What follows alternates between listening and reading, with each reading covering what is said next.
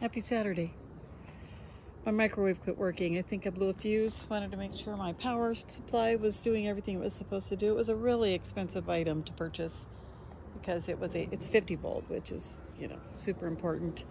Trying to get the yard. It's just I'm overheating today, so I'm outside cooling down, picking up a little cool air, getting ready to go back in for the evening, but just waiting on news about new life entering the world, and grateful I don't have to have surgery.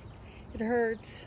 The bruise is starting to fade a little bit. The doctor said the bruising is actually bleeding where my wrist is engorged and it just bled out and it's draining that way. The tenderness is from him setting my bones. I broke both bones. This bone is broken and it's a dorsal break, which means it comes out like this, split with a little dorsal fin, and then the tip broke off and now it's back on and it's just healing.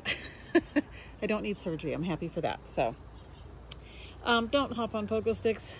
I'm just, time to embrace my age. There are just some activities I can no longer do. In the meantime, I hope everybody's having a wonderful day, and I love you all, and I thank you for your prayers so much. Have a great night.